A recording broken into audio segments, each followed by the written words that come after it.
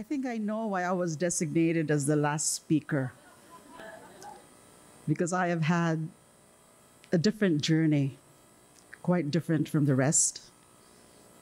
It's an unprecedented one.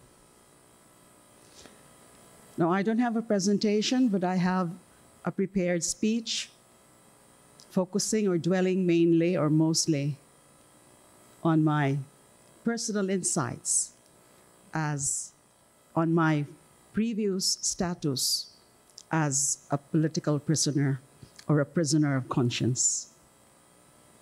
First, to the organizers of this prestigious event, my esteemed fellow honorees, friends, ladies and gentlemen, good afternoon. Good afternoon. So I'm here, I'm back, I'm free. And it feels surreal to stand before you today and share this profound moment of freedom with each one of you.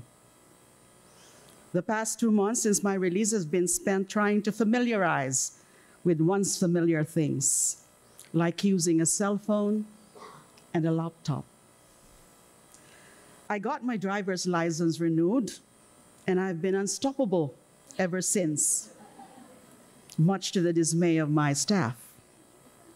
I watched Gumburza, also my first time in a theater after almost 7 years.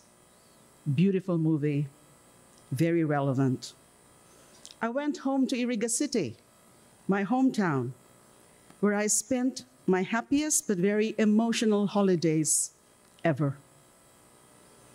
I also got to wear a formal gown and a decent makeup for the first time in 7 years for a diamond birthday party that I attended.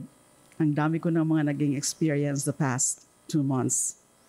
I have a lot of catching up to do, making up for the 7 years that I have missed. It is a bittersweet thought, a constant reminder of the battles that are still to be fought.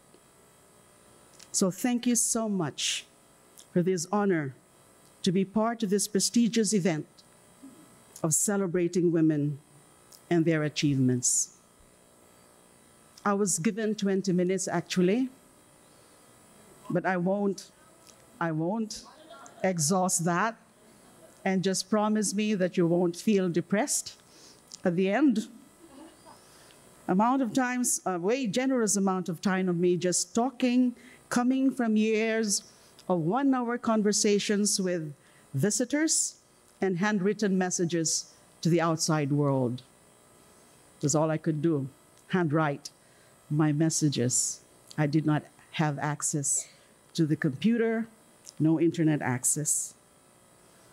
I can talk about how a 5-by-8 square meter of a room with a single bed, a ceiling fan, a bookshelf, and a small desk for writing and reading, and some minimal amenities pretty much became my whole world for almost 7 years.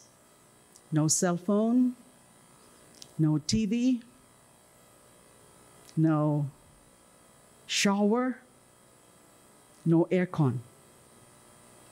I can also talk about my daily routine in detention from 4 a.m. or 4:30 a.m. up to 11 p.m.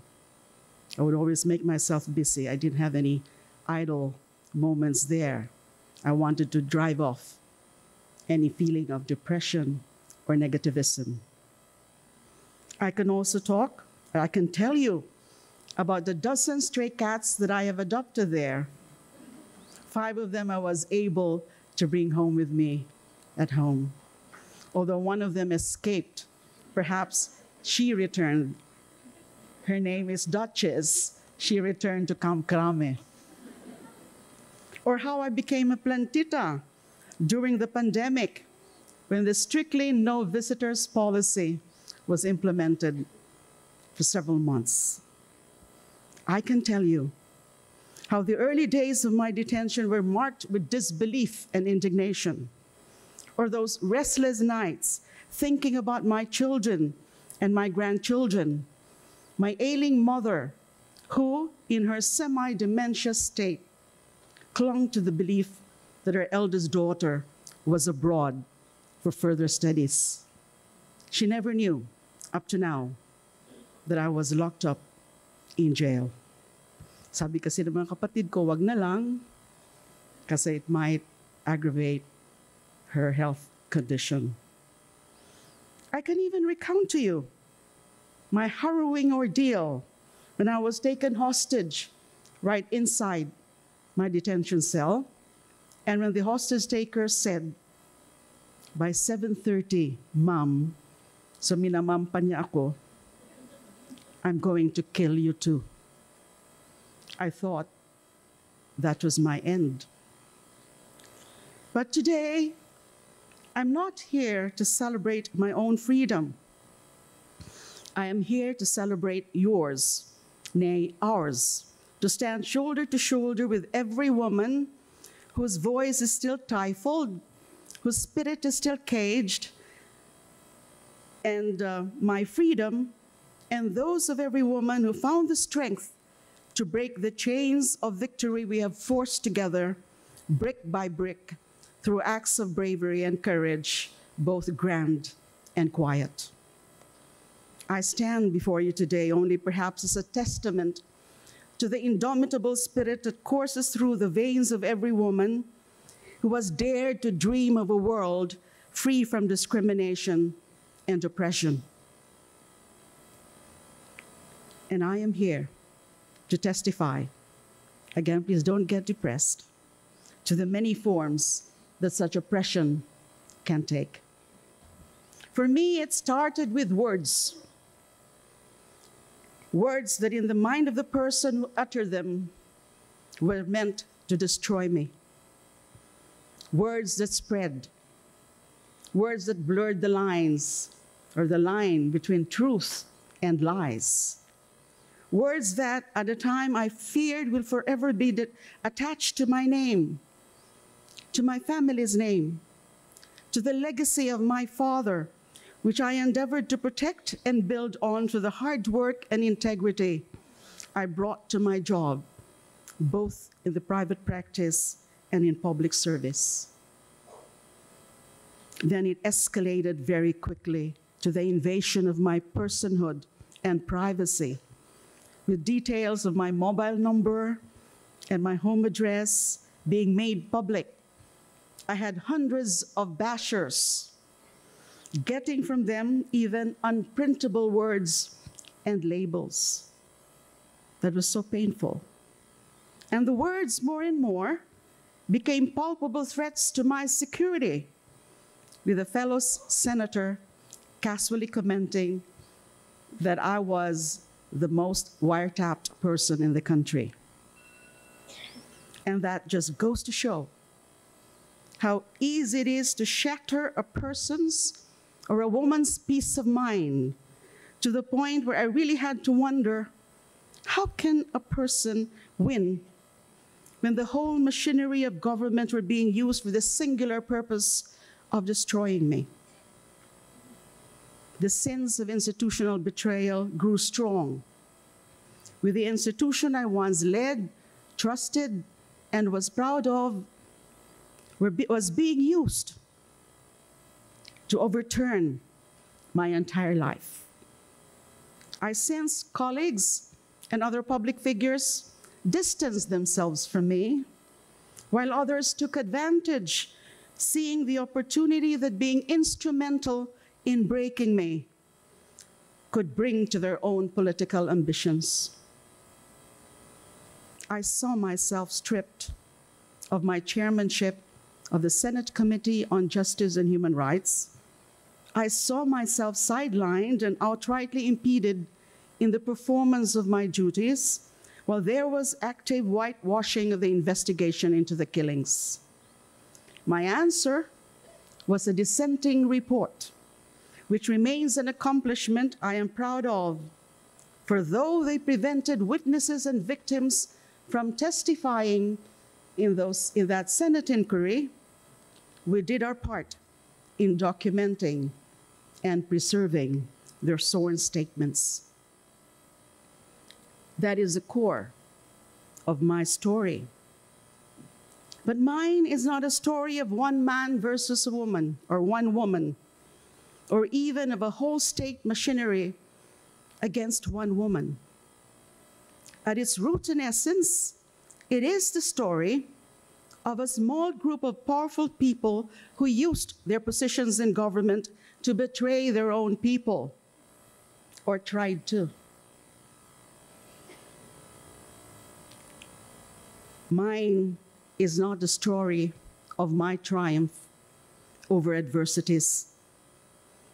As a woman in this story, I have no shame in admitting that I am not the main character. I never was. I was, and I'm just an instrument of truth and justice.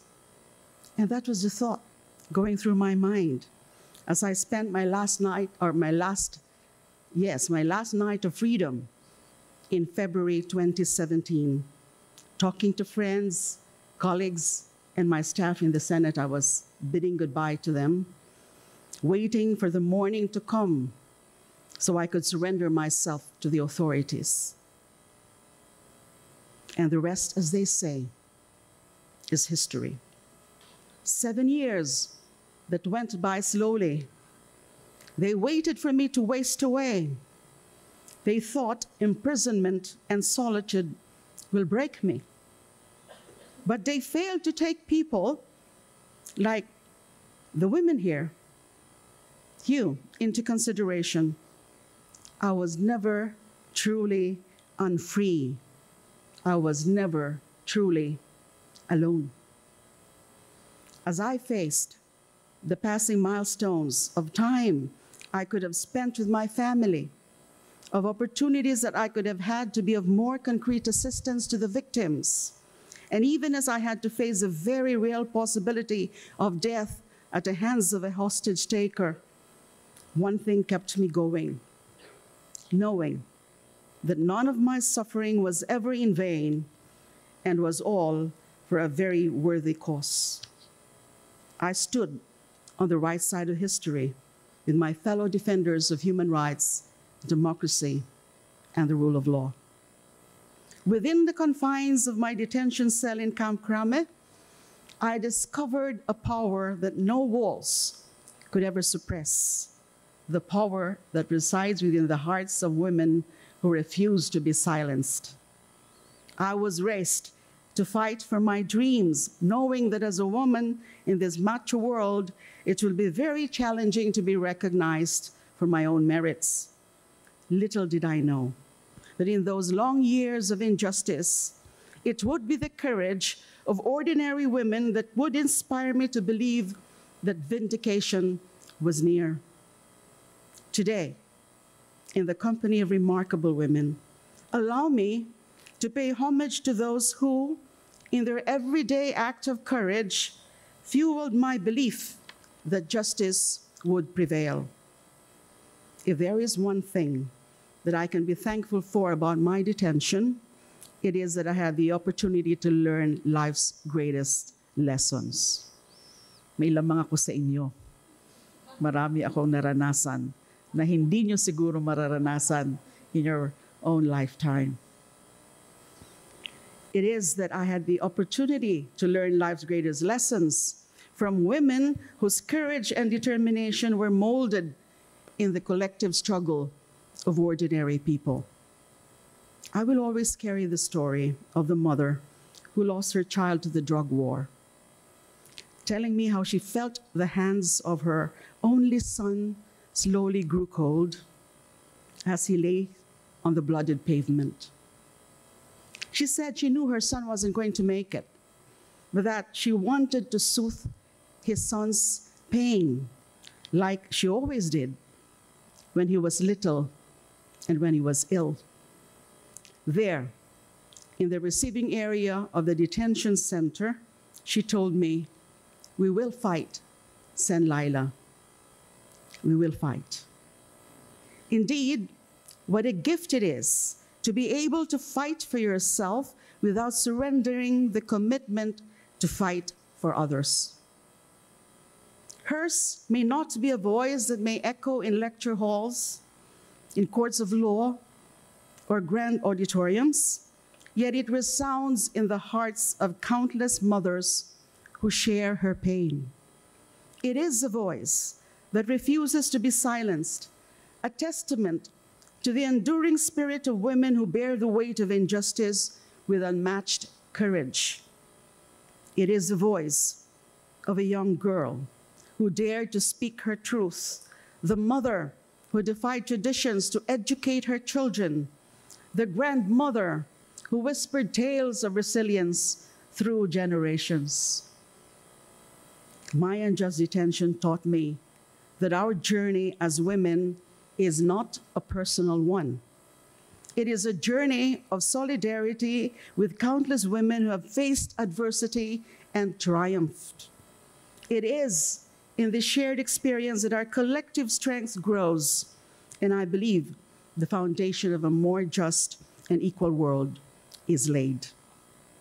May we continue to find inspiration not only from ordinary women who, in their extraordinary bravery, have become the unsung heroes of our collective struggle, but also in the stories of women who came before us, those who defied societal norms, who shattered glass ceilings, and paved the way for the empowerment we now embrace. Our strength as women lies not in our ability to endure, but in our capacity to uplift one another. Thank you for being a source of inspiration and hope, and a force to be reckoned with. As Maya Angelou beautifully said, and as we, the honorees, can say, quote, "I am a woman, phenomenal woman, that's me." End of quote. Maraming salamat po sa inyo. Thank you for listening. Thank you so much. Good afternoon.